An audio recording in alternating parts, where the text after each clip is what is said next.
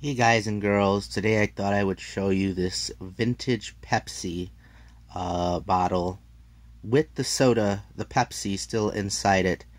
I got this on the second day I was here in North Carolina. I bought it off a guy who was having a yard sale in Catawba County.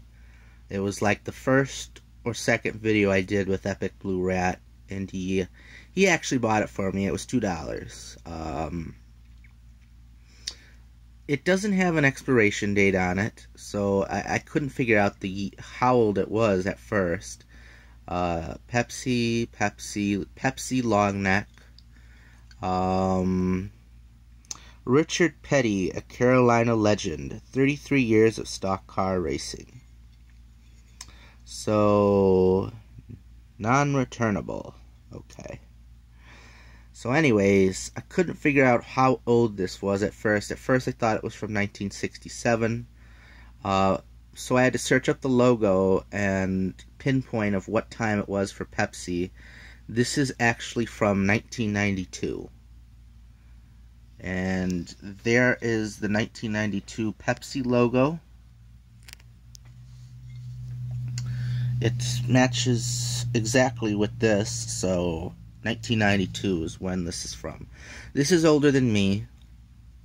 This is older than EpicBLUE RAT.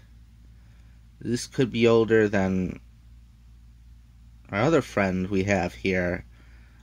He was born in late 92, and this came out in the summer of 92, I believe. So yeah, this is older than 3 out of the 4 people in this household.